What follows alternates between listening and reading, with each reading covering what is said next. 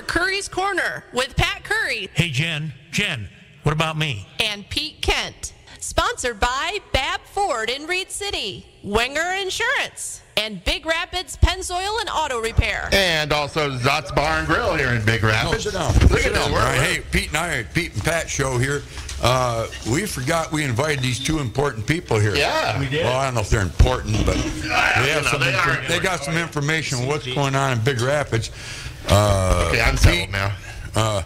Pete likes to be famous for people that he puts in office, and I don't think he put him in office, but he didn't hurt him. You might have hurt him, though, Pete. Here, I'll turn it up. Not too loud. Okay, Pat, way down. Hey, Pete. Too loud. You want to announce sponsors before we get rolling on this show? Well, we got the Bab Ford. Hey, medication's working on And you him. want to see Bob Horn the Third. There you go. What's he sell? What kind of cars you sell? I don't know. Fords. There you go. And number one seller after Toyota. And we have Winger Agency, the Winger Agency, Seth Winger. Yeah. And he's out on Perry Street, and he's in Baldwin. Baldwin, too. Yep. And we also he's got two locations. Is that right, Pete? Yeah, he got two locations. I just named them, Baldwin, Big Rapids. And the only other one we got is a big one. We got Big Rapids Pennzoil. No. Zach Wells, ladies and gentlemen. And he's a car hospital. You can anything you need done to your car, you can take care of. You know, not anything. Not anything. Let me go. Not one more. everything, We Pete. got Not Roxanne's. everything. No, wait a minute. No, I know you're going to talk about Zot, but Pete, when you say take care of body, I said car troubles. Yeah, well, that's a body. You hit a tree, you got troubles. You got to do body shop work. You got to go to a body shop. You got to go to a body shop. And who's got a body shop of our sponsors? Well, there you go. Bab Ford's got a body shop. You're trying to embarrass me earlier. Well, I tell you what, I'm trying to throw you under the bus, and I know you are. I know you are. Your old 360's running pretty good this morning. But then the one other we were doing 90 mile an hour, by the way, to try to get here on time. Yeah. We got the sheriff here with us. My Mercedes, I punch it. He goes, "Oh, don't go so fast." I say, "Hey, Pete, you're Pete. You can get away with almost." But we also have little speedometer. We also have the best hamburger in town. Where is that? Zot's Bar and the Colts beer. They have nice beers. I like the olive burger, but they have great soup. And we saw Doug this morning, and he's married to Roxanne. Yep. So power guys out there. And one of the unpaid sponsors, get hooked at Curry's. Get hooked. What do you mean unsponsored? I don't get paid anything in here. This is a sponsor. You're one of the unpaid sponsors like me. We don't get paid. But I'll tell you something. If you want to go have a big rig at Curry's, you can have a big rig, or you can have a nice cup of coffee or donut. Right. While you're getting your gas. Thanks, Pete. It's really good. Yeah, it is, and it's understaffed. Yep, understaffed. And that's the way I can make more So money. let's turn everything over. I think. No, we're not, Pete. We're not turning over anything. The only thing you're going to turn over is me. Hey, I don't mean it that way, Bob. Don't get me wrong. We ain't playing that way. We ain't going there. Hey, good morning. I got two special guests this morning. Pete and I do. We get Pete and Pat show, or Pat and Pete show, whatever you want. Bob, Pat you got Pete your show. name. Incorporate your name. How you doing, Bob? You look pretty good. I don't have a mic this morning. So. You got a haircut. Why don't you get a mic? Why don't you get a mic? Why don't you call us in? He's got Brian. You can be the call-in player. Brian's got his mic. You can be the call-in player. Brian's got my mic, and I'm happy to relinquish my mic to him. Hey, give it back to Brian. Yeah. Giving it back to Brian. So anyway, we haven't even introduced him yet. I know I'm going to, though. They're both famous people, and they both put a lot into Big Rapids, taking a lot out of it, too, especially Jim over here. But anyway, it's his profession, you know. I mean, Jim's done real well. And well, Jim who? Tell him Jim who. Went to school with him, a little younger than me, so I have a little more knowledge. Not education, but a little more knowledge on the street than he does. I don't think so. I don't think so. No. Okay, there's a dispute in the studio. Anyway, I got Jim Samuels and Brian Miller. I don't need to introduce either one of them because everybody in town knows them. They both put their whole life. Well, Brian's not done yet. Jim's kind of retired, though, but second occupation coming up here in his life. So I'm going to let them guys take it over if you don't mind there. Jimmy, you want to start off? Sure. Jim Samuels. Thanks for having us. You bet. Yeah, so a couple of years ago, the governor's office invited me to a summit on mental health and law enforcement. And I was the only defense attorney invited to that summit. Wow. And while I was there, I sat with the head of the Supreme Court Administrator's Office, Judge Milt Mack, great guy. And the topic was, how do you deal with mentally ill people on the street? It's a huge problem. I'd like to know. We need some solutions that we simply don't have. And so right. I stayed at that conference for a couple of days, and then last year I called Judge Mack up and I said, Judge Mack, I got a little extra time on my hands. How can I help? He said, well, apply to the governor to be appointed to the Mental Health Diversion Council. So I did, and I was appointed by the governor to the council.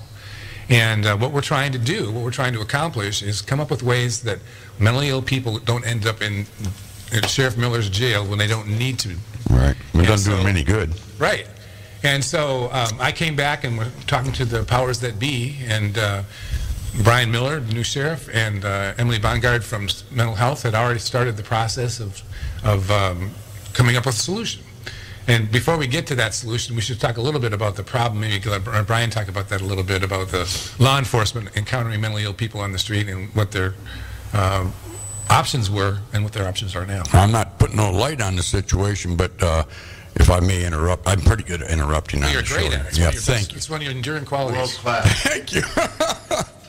You're a comedian, Jimmy. I love it. Well, anyway, I deal with it every day in that gas station with Brothers Keepers over there. You know, I tell people that we got a mental illness problem here in Big Rapids on the east side. I see it. And my heart goes out to them. I've tried to help them, but I don't know. I'm going to be interested to see what you guys got to say today, because it's definitely a problem, Sheriff.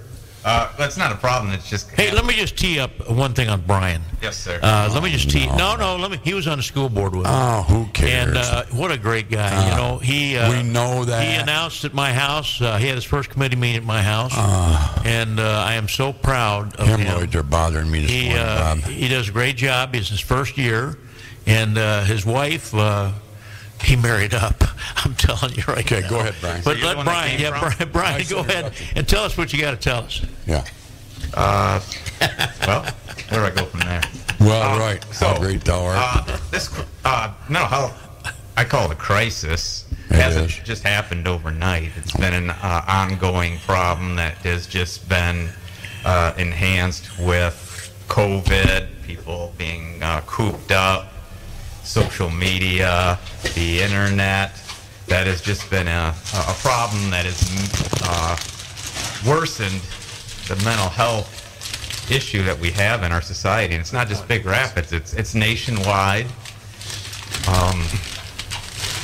And I was fortunate when I took office, Emily Bongard, through a grant through CMH, was able to hire an individual that is in our jail through community mental health and meets with our inmates and offers them resources so that when they're released from the jail, they're in a better situation potentially and hopefully than they were when they came in into the jail.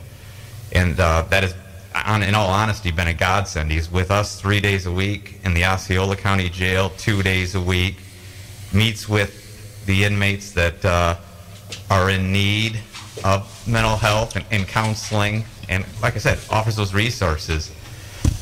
And from a personal standpoint, you know, he's so involved that you wouldn't know that he's an employee from an outside agency.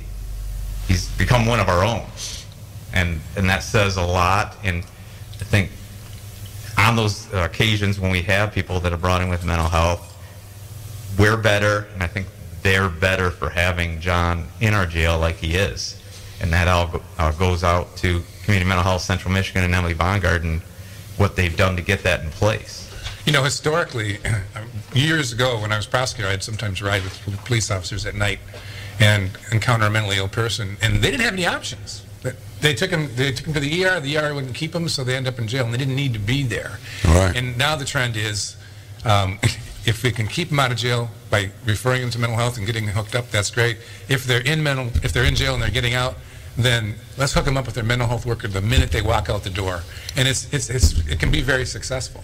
What do they do to them? What can change a mental health person? See, I see them every day, and I'm trying not to be negative here, but I'm going to be positive as much as I can.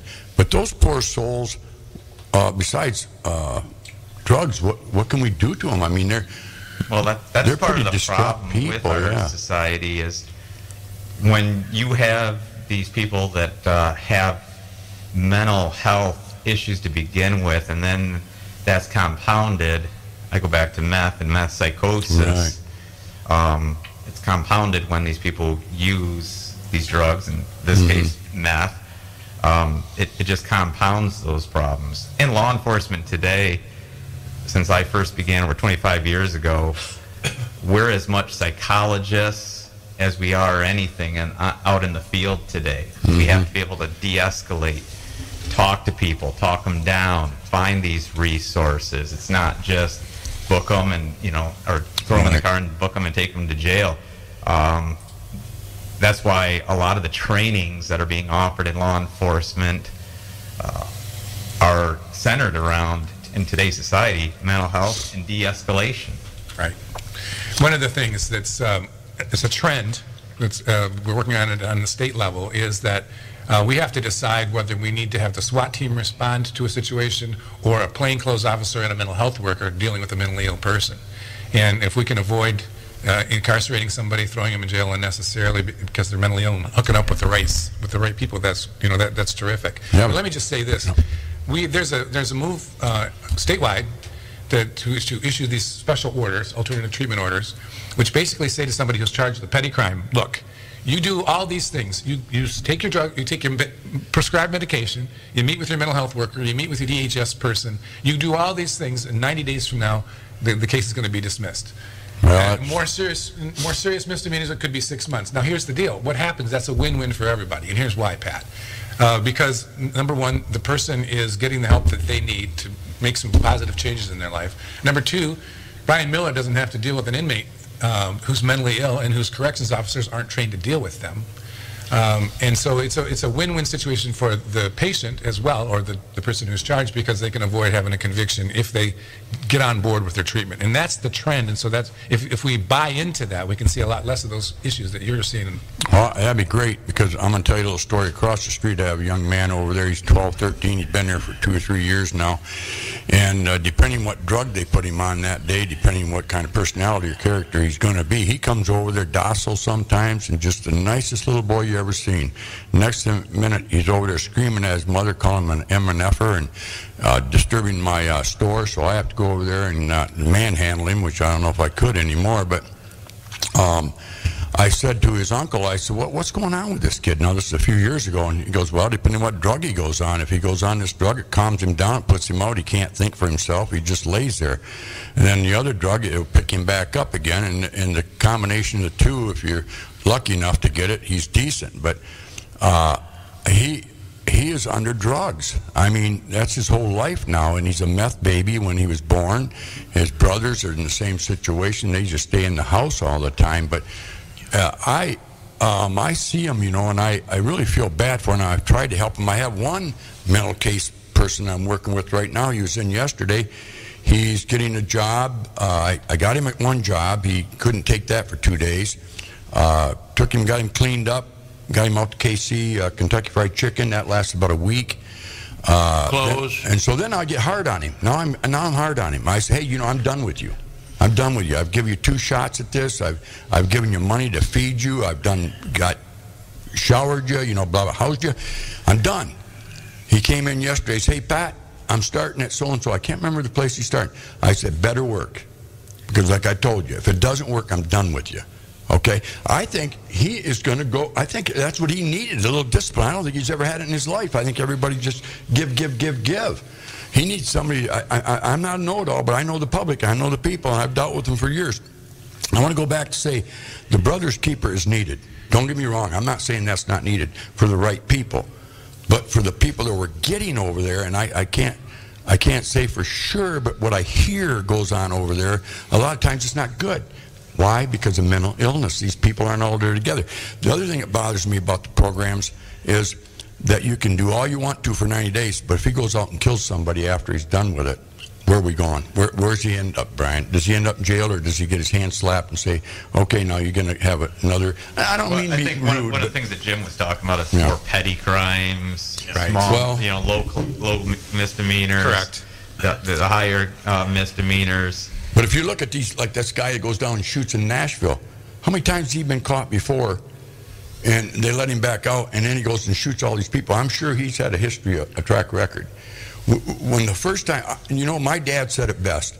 when they closed these mental illness homes, he had friends of his that were mentally ill, and so do I. Hell, who knows, I might be. But anyway, the Traverse City home up there was a very viable place. They had a little farm there that my uncle, or not my uncle, but my uncle's best friend would go out every day and milk the cows, up in Traverse City. Mount Pleasant, same thing. Mount Pleasant, same thing. And the state, I think Milligan, was the governor at the time. I'm not shoving it on him, but I think he was the one that was the governor at the time, said, we're going to put them out into the communities. No, that was Engler. Pardon? It was John Engler. No, it was before his time. That they closed it up there?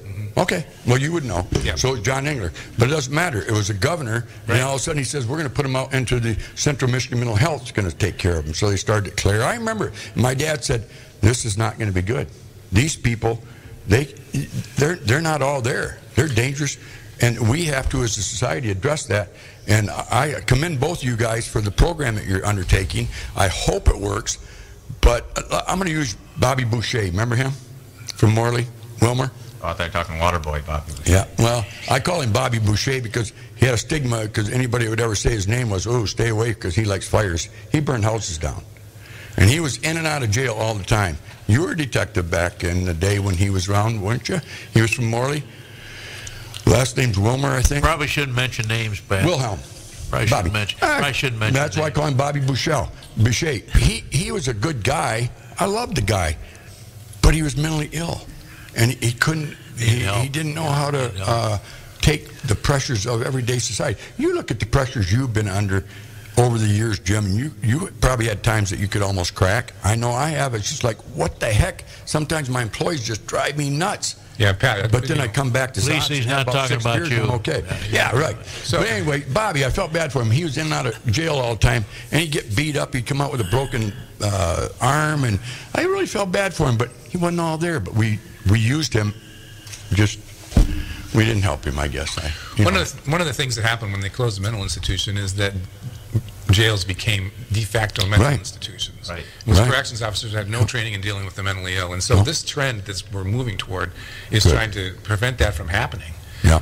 And some of the things that are going on around the state is they're coming up with these places where the police officer has no place to take this person in the middle of the night. And there's a center where they can take him, and the person agrees to stay there all night. They give them some food, they give them some coffee, and in the morning they hook up with their mental health worker. And that's working extremely well.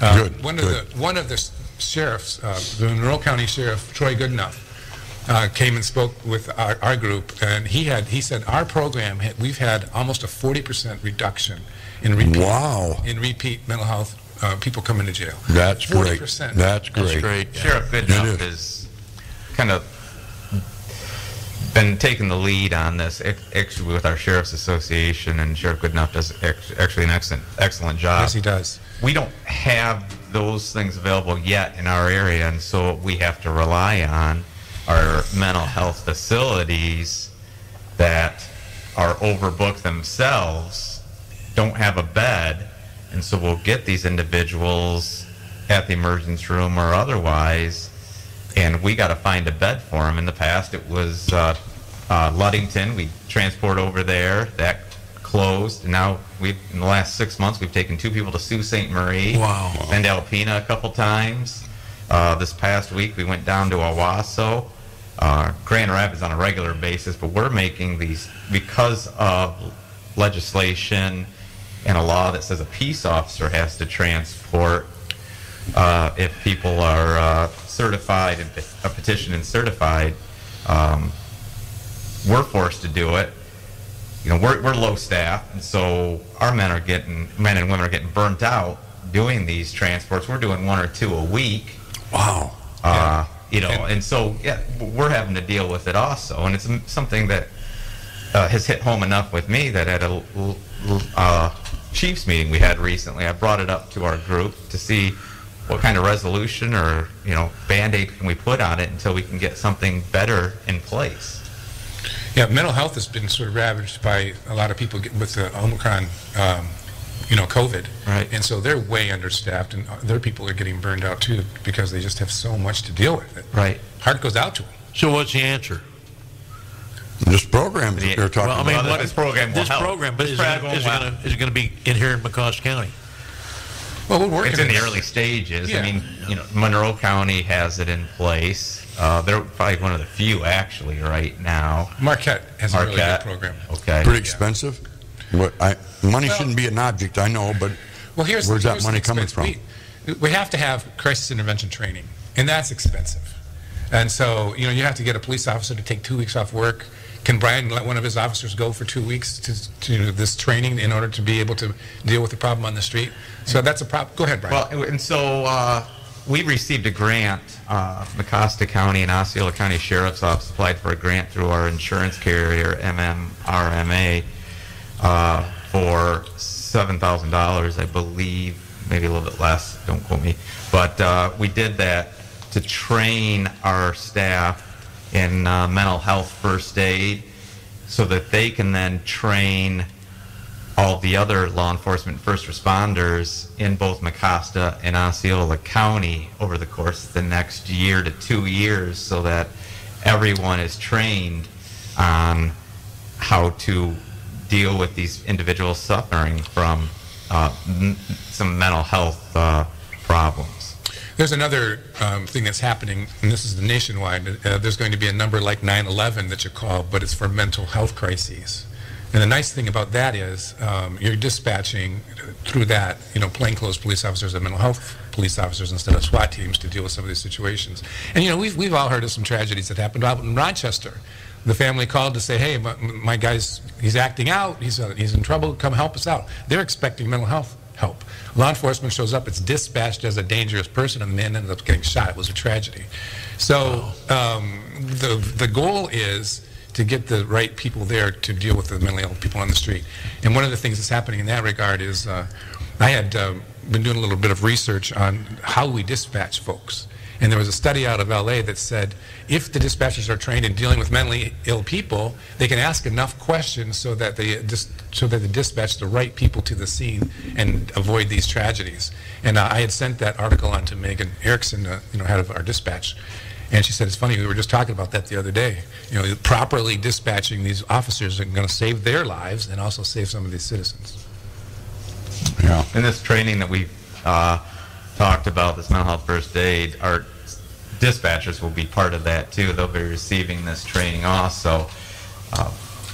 It's like I said, it's not something that's happened overnight, but I think it's starting to come to more of a head, and when things happen like that, it starts getting the attention it needs. Hey Pat, I got to say 103 B1039 WBZX, the all #1 new 80s and more. Big Rapids, we are it. He's good. Go. No, to me, the biggest savior to anybody's mental health, Bob's, yours, mine, Jim's, Pete's, or whoever's out there. Not mine. Maybe not Pete's, but keep busy. Mental illness is a crisis, but to me, to correct it, I would say, like, take the airport over here and give them a shovel and say, go shovel the runway. I'm being facetious.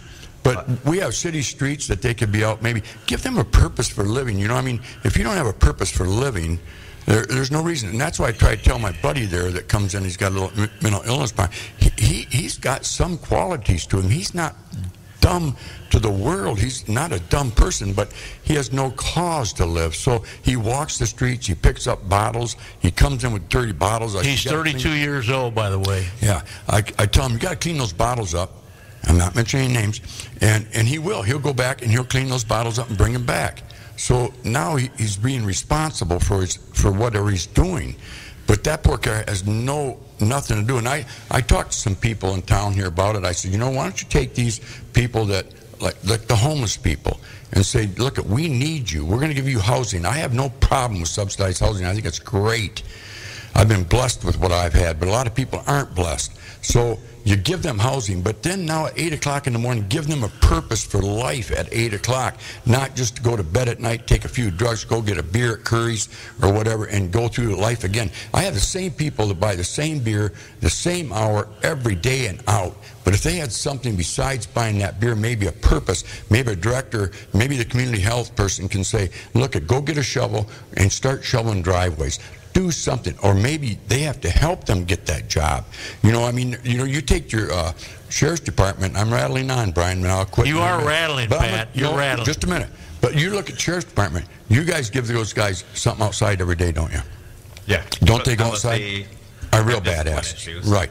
But most of them, and I see them out there shoveling snow. They're actually enjoying it because they're outside washing the cars. They're doing something. At least they have a purpose. What's your thoughts on that? Well, I had a different thought, so I'm going to go back to the thought I had. Yeah, great. Yeah. So, a couple of thoughts. Back when I was campaigning, I remember I got a call from a gentleman who was upset, said our society is going to hell, and And he went on to blame our school system as being the reason for that. And me being on the school board at the time, I kind of got very defensive about it. You? I can. I get pushed sometimes. And one of those things was, I was on the school board. Our Big Rapids school system is just awesome. I know the other ones in the area are good. And I disagreed. I said, the problems that we have is a breakdown in the family structure. Absolutely. That's where we have the problems, is that breakdown, single-parent homes, and just other things that come into that. That's where we have the problem. And I piggyback on that when talking about keeping people busy. COVID hurt our youth. Yep. I have a place close to my heart for our youth. I was in the schools, working as a school resource for 7 years, best 7 years of my life. That's where I think we're going to be having more problems as things move on, is because kids were cooped up. They weren't allowed to have those extracurricular activities necessarily. They resorted to getting on their media devices. That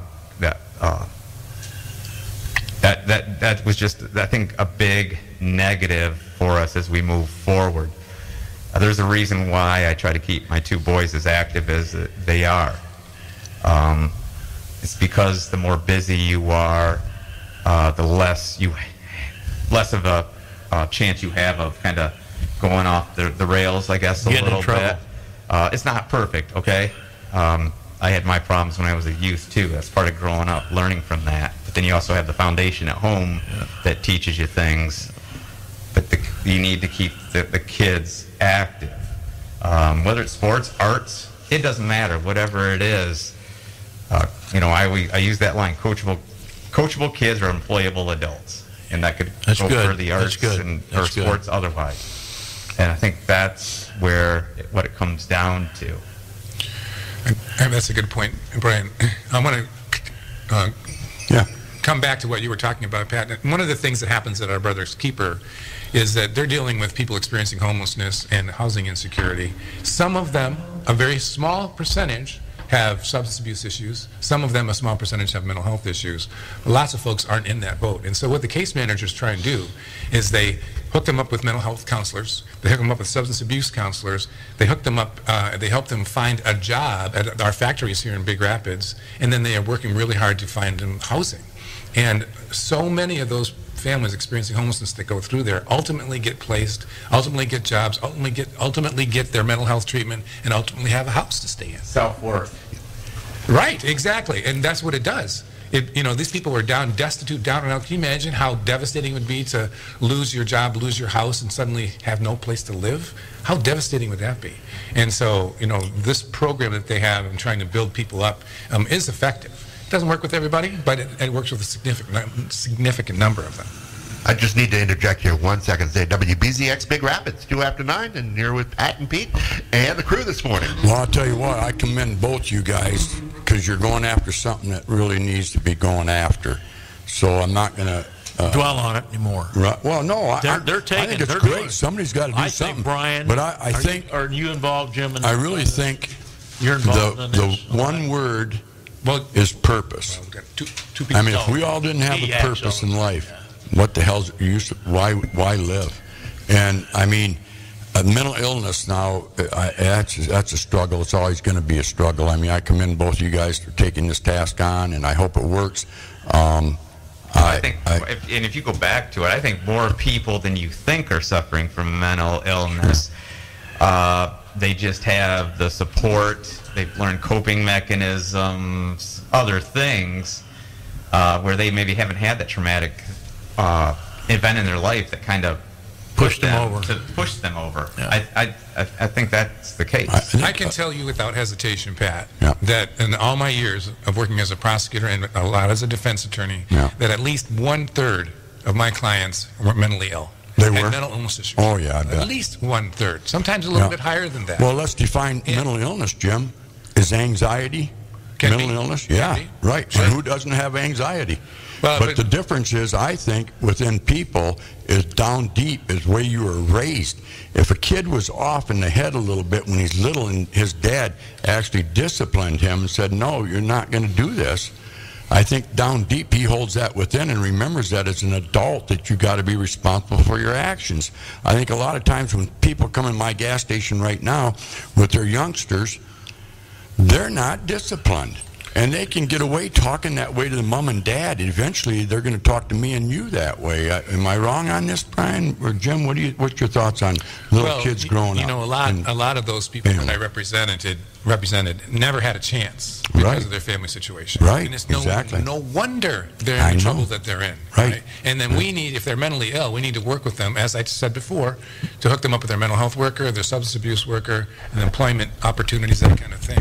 But some of those folks never had a chance. And so it does stem from having a really poor family life. I mean, back when I was in high school, I had a problem in 9th grade, and Mr. Williams grabbed me and threw me up against the locker. Yeah. You can't do that today, buddy. He called my dad up and said, hey, I accidentally hit your boy in the mouth and it's bleeding. My dad said, what side? And he goes, the right. He goes, well, if you mouse off to you again, hit him on the left. Bob Williams. Bob hung up the phone and looked at me. He goes, your dad's in line with me. I heard him. My dad. He was a great man. He was a good man, but he turned my life around, amongst other people. But I'm just saying, back in the day, you respected those guys. Now it's like, oh, you can't touch him, and we won't even go there. Yeah, let's not. We won't even go there. There's a place for discipline. Yeah. I like sometimes maybe a little bit harder than I should be on my kids, but you discipline them. But I also follow that as I love you, and here's why we. You do. I see that. This is why I did what I did. Yeah. And they don't go to bed without an I love you. Yeah. That's me. Not everybody has that, and that. Well, it is what it is. That's society. Well, maybe you ought to talk to parents how you raise your kids, because I'm going to tell you what, Brian, I ain't Nobody's sucking perfect, up though. No, they're not, and you acknowledge that. But the thing of it is, I see kids come to my station. I see your two boys come in. Very respectful. You know what the one thing they have every time they come in? You know what it is? A smile. Yeah. You know what a smile represents? How do you define smile? I love life. I'm enjoying this. And then Brian will sit there and discipline them, especially the little guy. And the little guy, you want him? Yeah, I love him. No, I love him. You know what he does? He understands where his dad's coming from. They mind. But you know what? When he leaves, he looks at me and gives me a smile. Yeah, very respectful. Because you know what? That boy is happy. And even though he's getting disciplined, he's still smiling because he knows his dad's right. But it's in him. He's got a little bit of his dad in him. So this is mother's. No. We can go on and on and on. We appreciate you guys doing what you're doing for our community. That's for darn sure. Right, Bob? Well, it all starts with awareness, and we need to educate the public on, again, I use that word crisis because I think that's where we're at. But I'm also an optimist, and we can overcome. It just begins with education and then different groups working together to find some kind of a resolution and improve things. Yeah. And well, that's I think where it starts. That's where, Jim, you come in. I got to commend you, Jim. A lot of lawyers, not a lot, well, quite a few. Every profession, once you guys do really well in life here in Big Rapids, they get up and move. Enjoy themselves in sunny Florida or wherever. And I'm not knocking that, but I'm just saying, Jim, I commend you because you are taking a task on that you really don't have to. You could bury it in the sand out there in Blue Lake, say, hey, I got enough money. I'm going to live on my retirement. I worked my butt off my whole life and defending whatever I had to do. Done a great job as a prosecutor and a great defender. But you're still here in Mecosta County in Big Rapids. That says a lot about your folks, the way you were raised. No question. Put it back, give back to the community.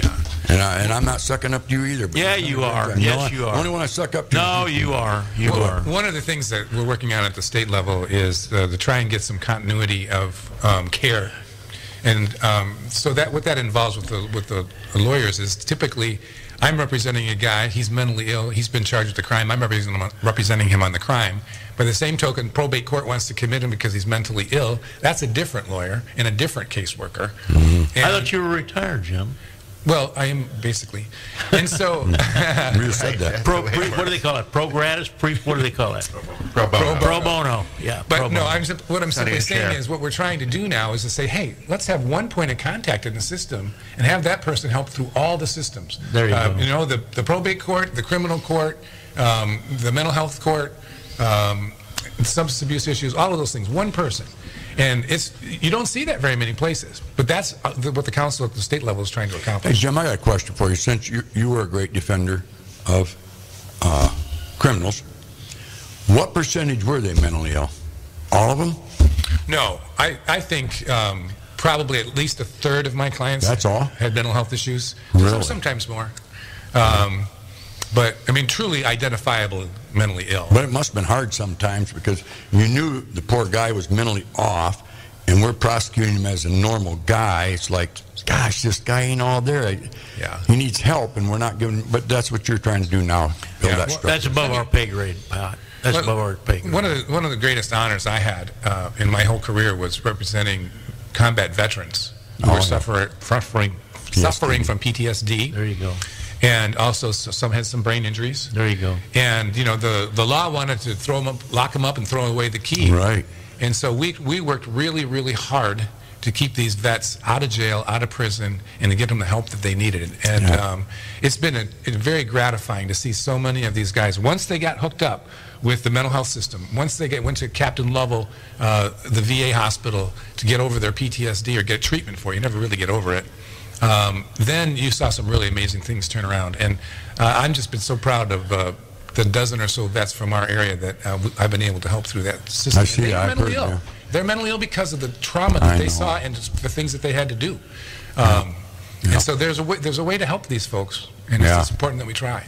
One thing that I recall from my days back in New York is, people look around and say, why is this like the good old days? We never saw these people. They were not there. It was because they were warehoused.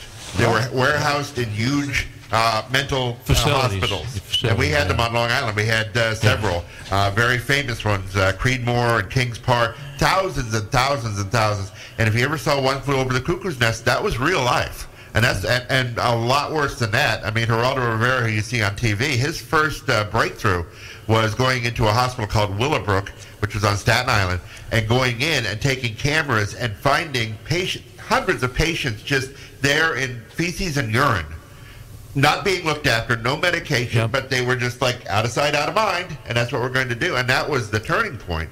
But it's the balancing act of what do we do? We can't warehouse them, and you really can't turn them out to the community. So what is the middle ground there? And that's the important thing, how we treat these people long term. You're right. So, You're right. That's exactly right. You didn't listen. No, you were out there thinking about the donuts. I think it's like anything, though.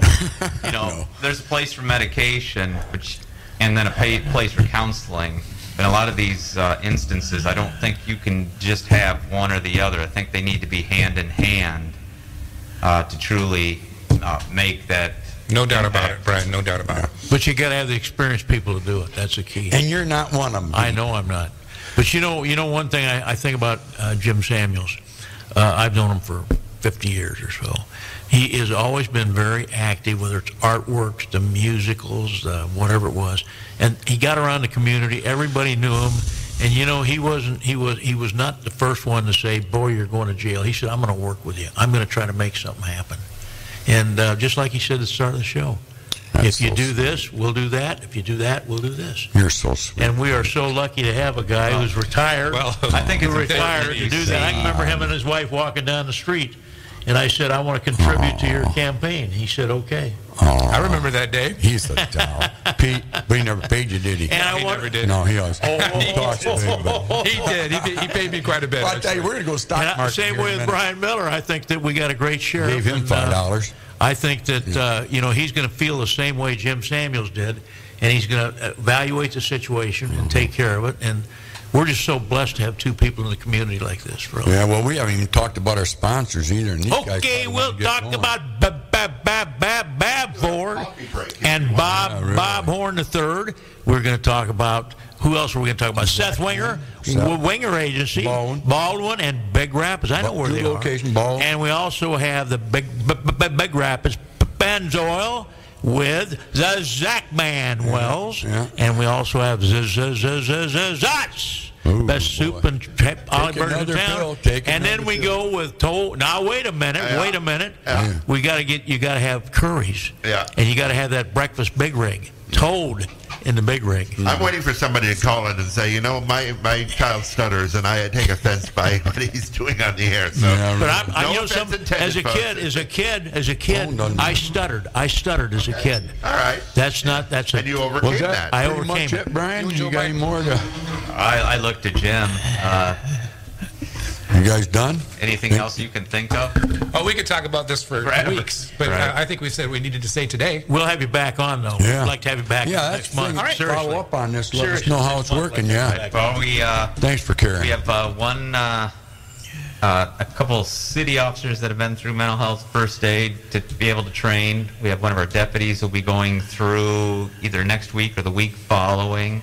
There's a pastor in town that's going through so that we can begin training our first responders, begin doing that in the next month or two. Maybe you can bring them on with you. You can bring them on with you. Yeah, be happy to. Well, you can. We'll have a different radio. Bring Emily with us because we're fortunate to have her, Catherine Beagle, and everybody else at Community Mental Health Central Michigan. Right. We're pretty fortunate, I think, to have those individuals. Yeah, they're fully on board with this program. Oh, I bet. Yeah, they're good people. Well, I guess we'll thank you guys for coming. We'll try to see you on next month.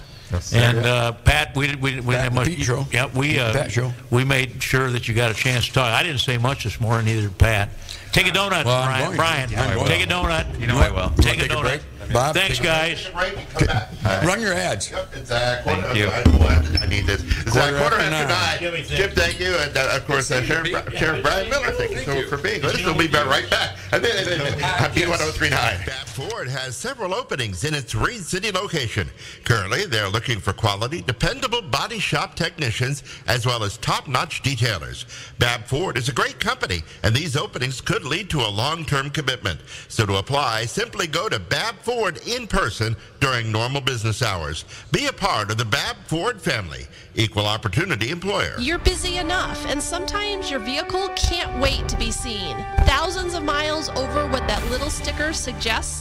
That's not good. With no appointments needed, Big Rapids Pennzoil and Auto Repair can get you in and seen right away. Oil changes, new tires, to full auto repair. Big Rapids Pennzoil makes it easy and tops it all off with a free car wash every time. Local service from local people. That's the Big Rapids Pennzoil difference. Pull on in. You'll see. 710 North State Street, Big Rapids. I'm Seth Wenger from Wenger Insurance. For more than 100 years, we've been providing professional service and competitive insurance to West Michigan. Come visit us on Perry Street in Big Rapids or give us a call at 796-0778. We're here for you now, and we'll be here when you need us most. 796-0778.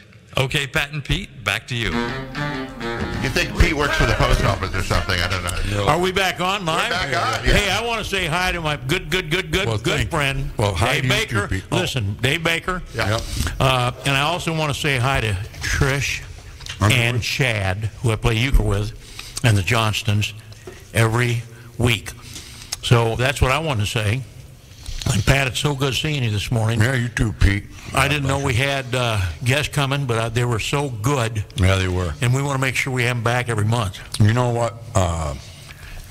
We all have differences in this community, and it's sad when somebody speaks ill of somebody, but you really can't speak ill of either one of those guys. They both care. Great guys. A lot. Great guys. And you might have differences with them, but a lot of empathy. If one, like I said, if one for those two boys right there, it wouldn't even come to head.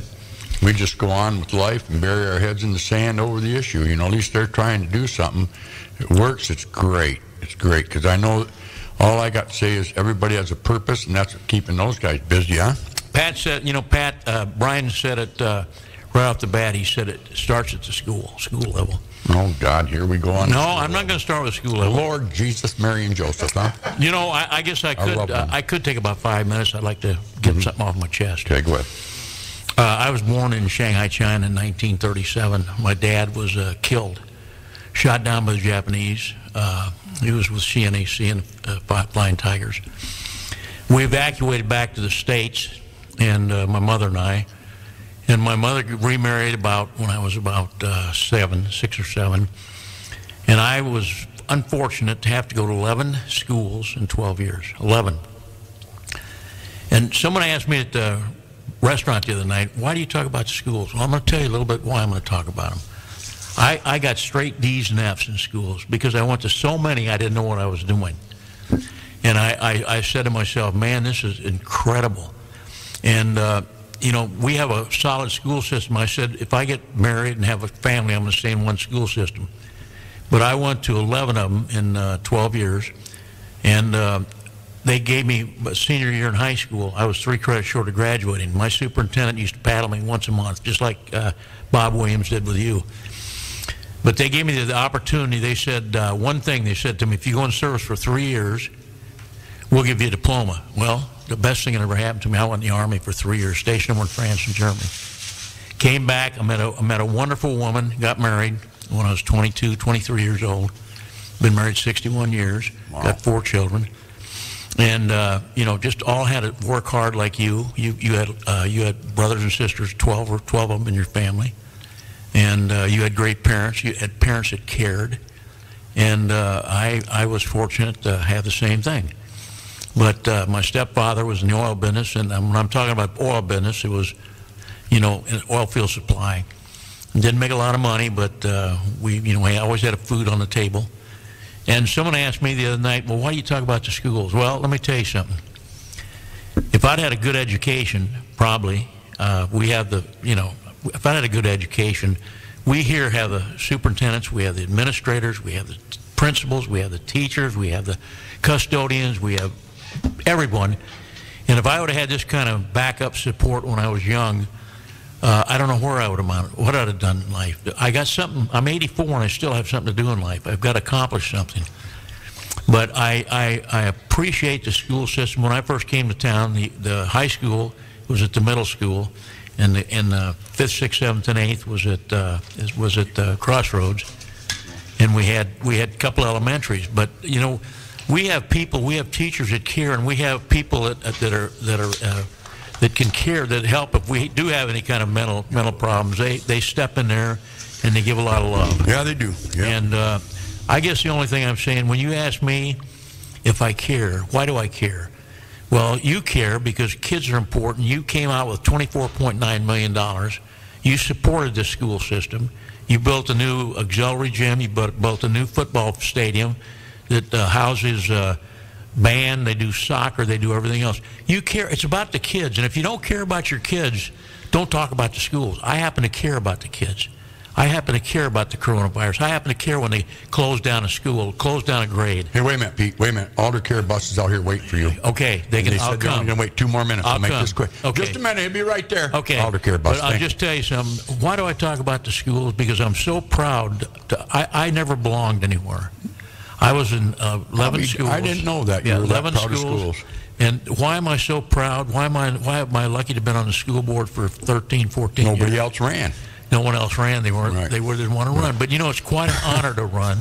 It's Pat, you were a school board member. Yeah, I was. I did a lot. And there's of a lot behind that you can't see. A lot goes on behind the scenes. Eating good sandwiches now. And we're eating good sandwiches at Curries. Curries. Yeah. But you know, which one do you like the best? I like the Big Rig. There you go. Thank you. But I can only eat a half. But you know, I'm not going to tell you. I'm not going to tell you. But you know, the funny thing is, I've been here 60 years, and I'm not a townie.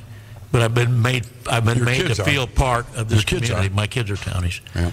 And I've been made to feel part of this community. I'm so proud to serve on the school board. And I'm so proud of our schools and our football fields and our gyms and our teachers and our students. And I'm so proud of this community. So that's why I talk about the schools. Topping off that, proud of the community. we celebrated, I think it was last Saturday, guy's 88th birthday, Denny Tassoni. Yeah, great guy. Touch on great guy. I remember he used to have Denny's muffler. You know anybody that doesn't like him? I don't know anybody that doesn't like him. I don't either. He's a nice guy. He's a pretty special guy. He reminds me a lot of my dad. He's a hard-working guy. Yeah. Got involved with the community, gave back. He was a kind of silent guy out there giving to him, but he was there. Big golfer. Golfs every week he golfs. But I'll tell you, when he moved to town in 1970, that was a Sunoco station where Denny's Muffler is now, right next to Casanova. Yep.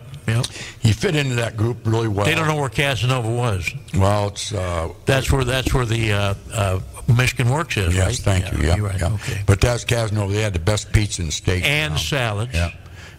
Salads. But anyway, Denny fit right in that crowd right there. He had his gas station at that time, and then he turned it into a muffler shop, got rid of the gas. But that was probably cleaner than the Casanova. It was probably cleaner than the Casanova. Yeah, it was clean. That guy, I'm telling you, his hoist had no dust on it, let alone grease. The floor, you could eat off it, and people have never been there, honest to God, going there because David has carried the tradition on. He's a great guy, too. He's Denny's son. But Denny hit 88 years old. I didn't ask him how he made it that long because he's not gone yet, and I can see him living to be 100 or whatever. But I think the reason he's lived that long is caring. He cared about his family. He cared about his customers. I mean, I never heard a complaint from Denny or Dave. Those Tassonis. What are they, Italian? I don't know. Sounds like it would be. Anyway, sort. I don't want to sound like I overdoing it here, but there's a flag that they should fly in front of their store, and that is "We are the best." Because I mean, if you went in that place, he has quality workmanship. Yeah. Whenever they're done with a job, they clean the floor, they clean the hoist, they clean the shelves. I tried to emulate that at one time at Currie's, but in the garage. But it was go in the bathrooms. Look how clean your bathrooms are. Yeah. Well, no, our food your shop is always clean. Yeah, our store is clean, but I mean, in the garage, people don't realize how hard it is to keep a garage open and clean. And they worked as hard on that as they did. Anyway, I'll never forget. This is what he brought to town. Back in the day, everybody bought at Napa. Yep. At Benny's Auto. Yep. And they would sell you mufflers, pipes to fit the car, blah, blah, blah. Denny came into town. He was the first one, I believe, had a pipe bender. I was fascinated by it. You go down there, he had straight pipes up on the wall, 2-inch, 1 7/8, 3-inch, whatever size you wanted. And he would modify to your car tailor-made. Or truck. Tailor-made. Yeah, back a few years ago, David, I called him up. We had a wrecker that pipe was bad on it, and that pipe was like $800. And I said to Adam, I said, call Dave, see if he can make us one. He made one for $300. Yeah. Saved me $500. And to this day, he still can modify. And you shop local. Yeah, right. But he to this day, he still can make any pipe you want. Unfortunately, they went to stainless steel, which like plastic radiators and aluminum radiators. The old breed is gone, but there's still a need there. So, and they still do brakes and all kinds of minor repairs out there. You know, he takes on a lot of work out there and doing a great job. But Denny, going back to him, he was always honest, you know, and as a lot of Big Rapids merchants were and still are. But I remember buying parts from him. You know, he wasn't really per se a parts store, but he saw a need of a discount parts store, and that he was probably the first discount parts store that actually was a discount parts store, because you had your wholesale and your retail, and you had your jobber. Well, he was selling at jobber prices to wholesalers, which was very nice. So he did a lot of good in Big Rapids, but he was just a super guy, and his wife and his whole family, you know, that we've benefited from their cause, and that's making a living there. But if you ever get a chance, you want to see a well-performed business, if you ever need oil change or I know we're saying that against Pennzoil here, but he does do all that, and he does brake jobs and a lot of muffler work. Zach, Pat's a little unhappy about saying that. Well, I'm talking about Denny Tassoni and his company, but I'll let it go at that. I know I talked to him, ramble on. And no, that's fine. I just love those people. Yeah. Dave's just a great guy, and he's continuing his dad's legacy. And that I'm trying to do the same, you know. And you are. You're doing a great job. That's what a son tries to do. And Adam and Matt will take over. David has, and on the golf course, you know, and everything else. So my hat's off to Denny. And hi, Lisa. Hi, Lisa, this morning. Yep. Now, the other guy I want to talk about is Max Baker. Did you know Max? Yep. He worked not well, but I knew him. He worked with a lot of guys at Michigan Bell back when Michigan Bell used to employ probably 50 people here in Big Rapids, maybe even more. Right downtown next to and then across the river, across the river too. There was a maintenance, and Max worked on the lines and stuff. But I think maybe one other guy's still alive. Who's one of the operators that's still alive at? Used to work at Michigan Bell. Katie Schubert, wasn't it? Didn't she? Back in the day. Yeah. Well, I was talking about back in the day. Oh, yeah. But Max lived out on Mill Pond. The reason I bring him up, too, because he was just one nice, quiet guy. When he come in the station, he would say hello with that quaint smile of his, and then he'd listen to everybody. He wouldn't say much, but when he did speak, it was wonderful stories. Yep. And he had the most beautiful place out on Mill Pond Road, New Mill Pond. If you ever get out there, Bob, you know New Mill Pond is? Yep. Go all the way out almost to Garfield. Okay. When you go in that sharp curve, there's a nice little red barn there with a white fence. Okay. That was Max Baker. That's his house, yeah. Back in the day, that stretch in there. Yeah, it's beautiful. Back in the day, that was the most beautiful little farm. What was his wife's name? Mrs. Baker. No, was it Connie? No. Was it Connie? I don't know. I don't have the obit here. But beautiful woman, beautiful kids. Real nice kids. But they sold that place. They sold that place, I think. Oh, yeah. They moved down to Grand Rapids. He got little, That's 90, I think he was 94 years old. That's who it was. Connie Baker was his wife. She had Ceramics by Connie, I think. She did have a ceramic shop. That's Ceramics by Connie. Very good, yeah. But anyway, I just want to touch on that. And he was a great guy. Yeah. And I know there's others, too. We should write these down, Pete, who we want to talk about. Well, we just go off the cuff, Pat, and that's kind of... But we shouldn't do that, because we had a lot of birthdays this week, and... some deaths. Helicopter goes over my house a lot, and I pray to God... One I want to talk about, too, is Rachel Federley, Goldman, young girl, way too young to pass. Was she Jack Federley, any relation? No, Jim Federley. He's my cousin. They lived out there in, I call it the Woodville area. Yep. Out by Sam Ross and the Thiebaus and Olson's, Greg Olson. No, they live on 6 Mile, but it doesn't matter. She was the youngest. Rachel, just a wonderful girl, way too young, had a tragic accident down in Tennessee, working on a car and jacks or whatever, but she's passed, and what a loss, man. This girl, she worked up the fairs with Stan in the food service. Yep. And then she ended up taking over a spot down, I think, in University of Tennessee, running that food service. Sure. Very knowledgeable young lady, but what a loss of life, I mean, that's another question you got to ask the good Lord. Why take her so young? You never know. Kids, that's the fine thing about it. Two little kids, and you never know. Just I look at my grandkids and think, what would it be like without a parent? Yeah. Oh, my Lord. See, I never knew any of my grandfathers. I knew both my grandmothers. I knew Grandpa Kyling. But I never knew any of them. He's the one that taught me to wiggle my ears, how to wiggle my ears. But I knew my grandmas, and I didn't know my grandpa. About the only thing I can wiggle. I didn't know my dad. See, that's the thing about it. I had no parental father. Yeah, right. I had a stepdad, but that's all I had in life. Yeah. Well, without discipline, they're no good, but I was lucky I had a discipline in my family. My mother disciplined me in our family. Yeah. She was a disciplinarian, just like I kind of think Rose was a disciplinarian in your family. Yeah, she was. My mother just had to look at you. Eleanor Spadowski helped her a lot, too. Yeah. You know Eleanor. Yeah, sure. Yeah, she's still alive. Yeah. She came in station the other day. And we got her gassed and washed her car, and car wash is working. And that's good. another nice thing. You go into Curries. I'm old. Yeah. And You're not old, but I'm old. You're ages. But they come, they fill my gas up for me. Nice. If I ask them to check tires, they would. They run the car through the car wash.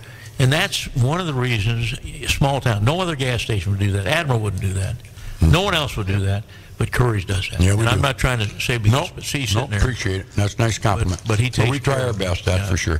But talking about car washes, Adam just recently bought from Kim Wells, a local guy that bought from a local guy in the day. Bought the self-serve car wash down the alley from us on 3rd Avenue. He's got a couple bays open. He's working on the other two. A lot of things going to change there. So you got the bright and shiny and that, and the one at the gas station. Yeah, you have the car wash monopoly on the side of town. It's kind of a traditional thing. I don't know if you knew this, Bob. You don't know a lot of Big Rapids. I don't know. But you're learning a lot, right? A little bit, yeah. My dad and Tommy Thompson started the first car wash in Big Rapids. Did you? Yeah. We have two famed things. And guess where it was? Guess where it was, Bob? Guess where it was down by Wonderland Dairy. Guess where Wonderland Dairy was? Yeah. By Jack and Emily's. Okay. Or across from Wayland's, across from Bowers. Yeah. Well, it was Wayland's, though. Wayland started And that's where I met Pat Currie. He was 8 years old. He was trying to hustle me a car wash. Yeah. Yeah. And I wound up buying him a free ice cream cone. That was good. And he was licking that little devil. He was 8 years old, and I was 23. Yeah. Good Lord. Is that how old you were then? Yeah, and then now what he's doing, he's still feeding me ice cream. Yeah, right.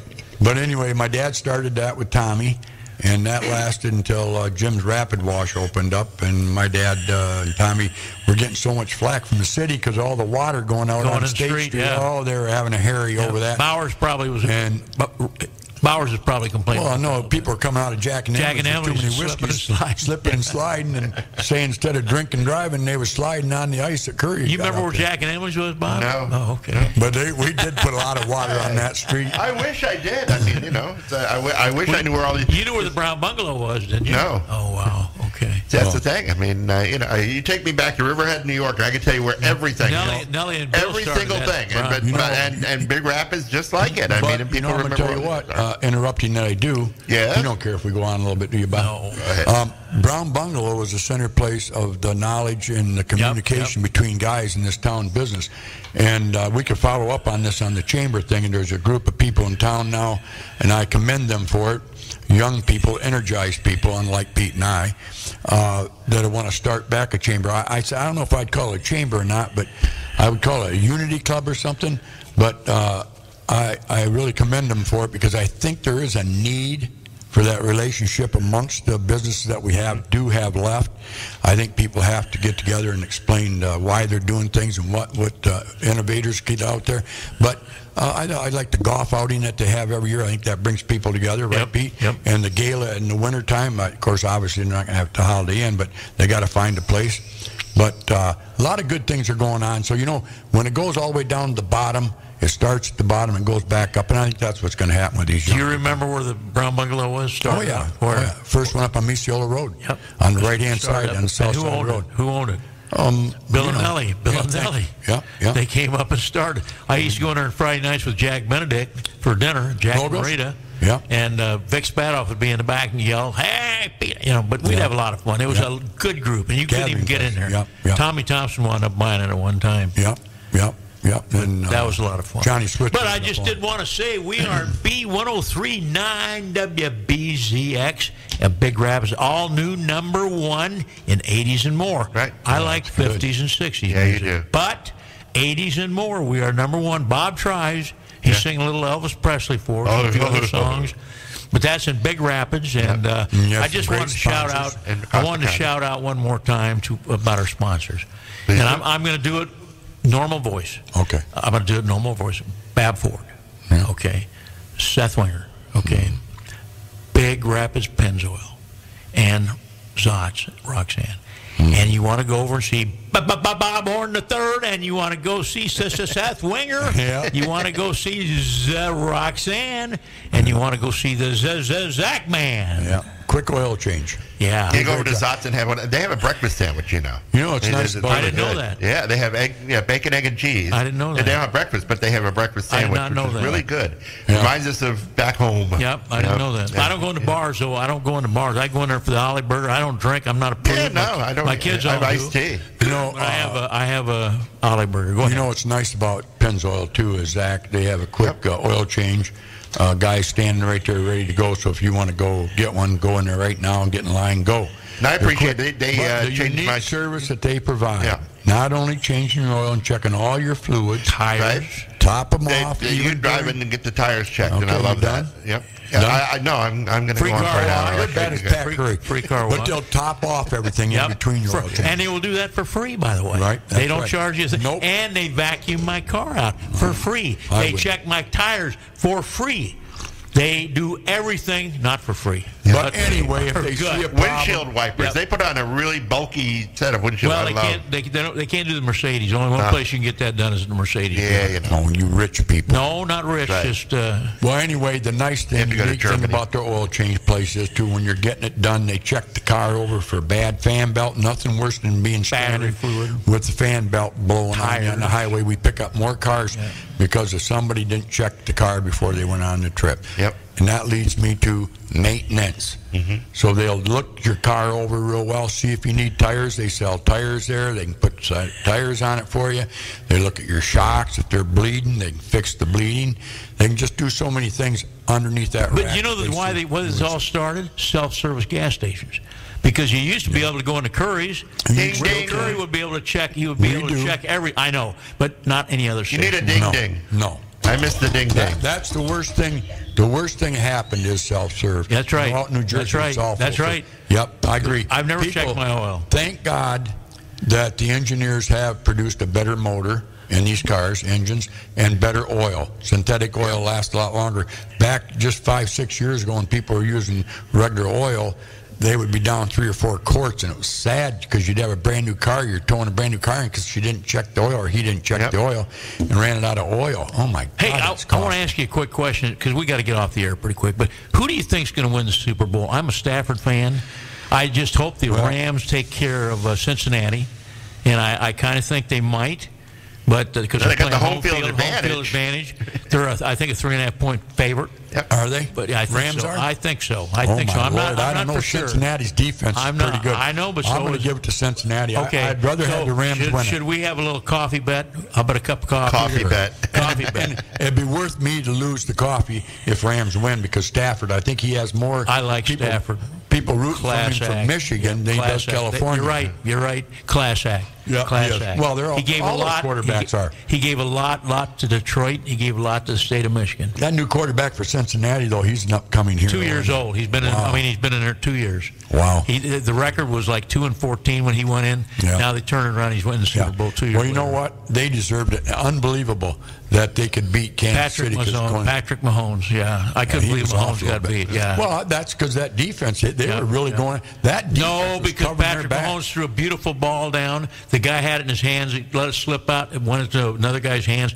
He just hauled him open. He caught it. I know. And they kicked the field goal. I saw it. I was at the Red Anchor on Sunday night. I was at Big Rapids. I support the Big Rapids. Took the voters out, Greg and Chris. First time they've been out 4 months. Well, he had that quadruple bypass. Back before November was last time he had a quadruple bypass. Yeah. So I took him. That's and hard Chris on you. Benny and I went to Jimmy's Roadhouse. You ever been to Jimmy's Roadhouse? No. Over on. I try to eat in Big Rapids. They're patriotic. You know who they are, Bob? Where is it? In Nuevo? 37 South 82. Yeah, we've been there. We went there when everything was locked down, and he said, "Hell no," and we went over there and supported him. How far south on 82? 1 block on the left. Have you never been there? I've never been there. We talked to him for a long time. Good guy. You should take me. And you're right about they're patriotic. He's patriotic. All right. He's American. He might not live long, but he's American. Yeah. But anyway, we went there, and then because it was a Sunday, and then we went to Red Anchor, and on the way through, and saw some old friends there that knew Fred Benedict. Yep. That's why I stopped there in memory. And I think our stock club did well this month. We started a stock club in Big Rapids. It's all about money. Currie's one of the members. He's one of the members. Okay. Yep. And I guess I'm going to have to buy into this thing. You might. Well, I don't know if we can take you. We only allow 20 people. All right. 16. Well, whatever. But Jen, and Dom are members. Yeah. See. Both of them. So, let them in. Give them all. Okay. Do you want us to get off the air? No. I'm fine. I have nowhere to go. Well, anyway, I want to end up with saying this. Be nice. I can't believe the people in Big Rapids, as great as we probably are the greatest city. If you look at our schools, our businesses, churches, hospitals, just a great. And then yet we have people that are envious and jealous and deceitful. Yep. And if you're listening out there, I have one thing to say to you. I have nobody I dislike in this town. I don't either. Some disappoint me once in a while. I don't have anybody I disappoint a lot of people. But I got one thing to say to them. Work hard. If they truly say this prayer every day, they'll be a better person for it. You know what prayer that is, Bob?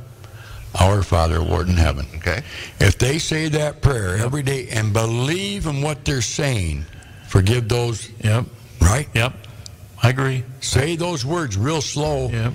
You'll smile at that guy that you don't like. Yep. Because you're the one that's got to step in and forgive and forget what that person's done to you. In a small I try town, to live that life. It's hard in a small town. Well, it doesn't take a lot of work. It's harder to hate someone than to love someone. No, I'm just saying, like, if I wanted to get gas, just say at another gas station. Well, then you'd never be hard. I'd never talk to you again.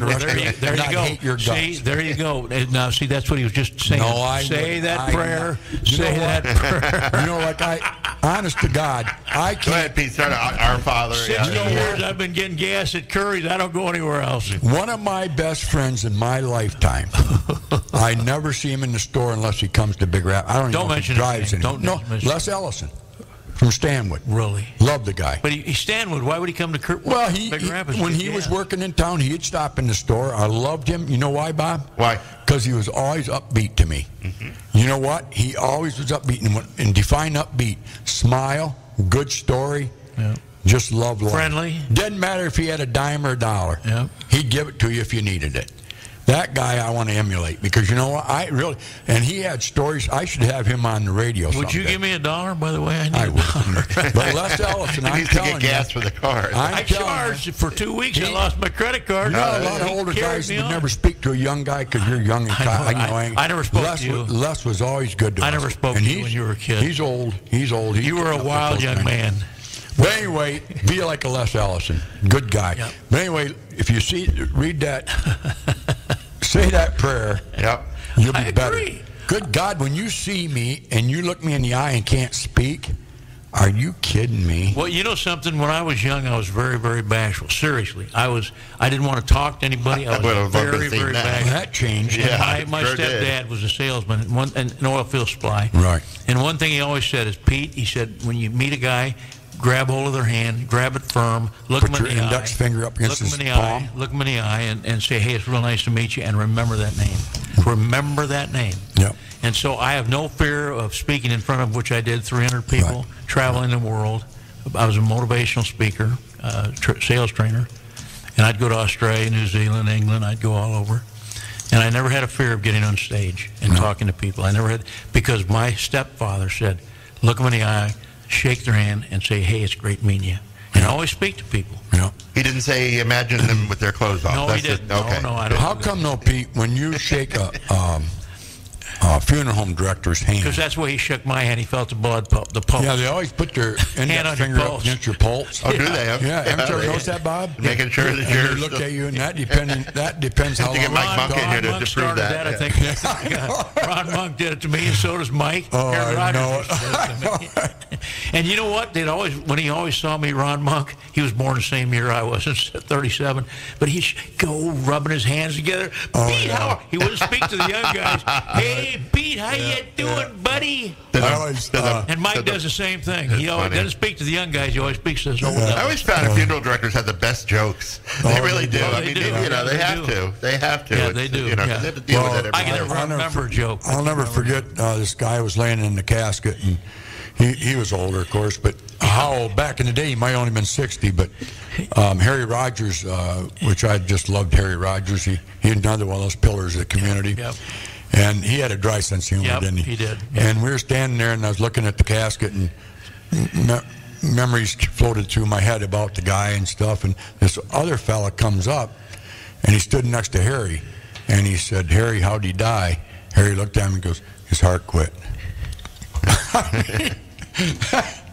That's usually what happens. Yeah, Harry used to have starched white collars, detachable white starched collars. By the way, this just cleared. Tom Brady has announced his retirement. Good. I hate that. Well, anyway, getting back one more time on Cincinnati playing L.A. Okay, we got a coffee I think Cincinnati will win because of their defense and that new quarterback. He doesn't miss. If he's on like he is against Kansas City, Kansas City was overwhelming the favorite to win Super Bowl. He's never lost a playoff game, by the way. Pardon? He's never lost a playoff game. From college on to... We'll see. We'll see what the benefit of a $2 billion stadium has in the home field. $2 billion? I thought it was more than that. It might have been. Where are they playing at? They're playing in L.A. and on the Rams home field. Oh, they are? Yeah. Oh, my Lord. So Magic Johnson, I'm really into all the it, stars will be there.